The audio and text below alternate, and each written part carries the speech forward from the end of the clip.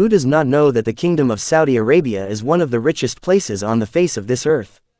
There is money, palaces, and cars that anyone dreams of owning.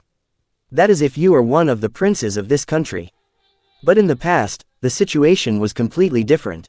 It was a barren desert with no sign of life inhabited by Bedouin. All their jobs in life were herding camels and sheep and trading.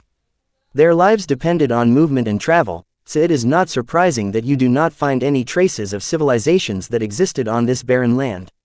One human being in the seat of an empire. The land of the Arabian Peninsula. In addition to all of this, the tribes were in conflict among themselves. All that governed them was the law of force, with no guarantee for anything except the use of the sword.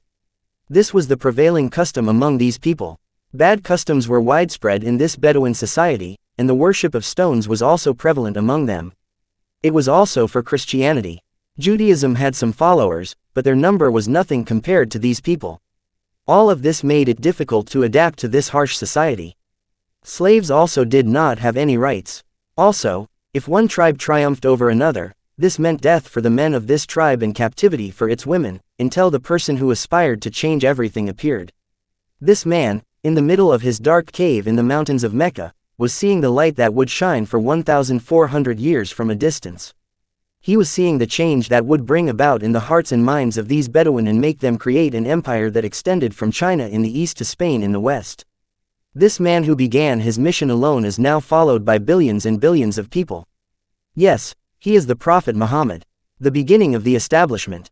Anyone might see that these fools are of no use to them, and he had to travel to great countries at that time, such as Egypt, the Persians, and the Romans, and there he would have followed the civilians of the inhabitants of these empires, and it would have been very easy for him to achieve his goals, but he continued in the desert and established his state from its center in the city and laid a stone for it.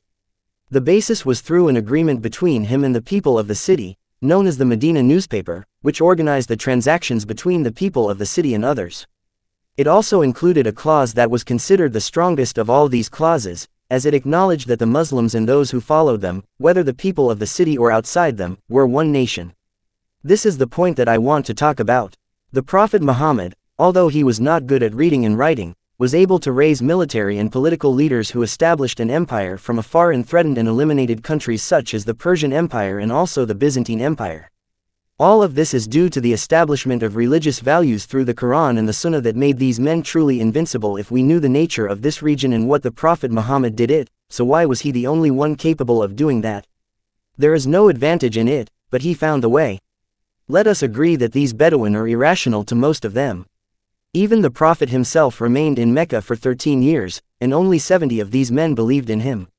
In addition to that, there are few resources available in this place to the point that if you are lost in the desert without water, your chance of survival is almost non-existent, as there are no resources or mines.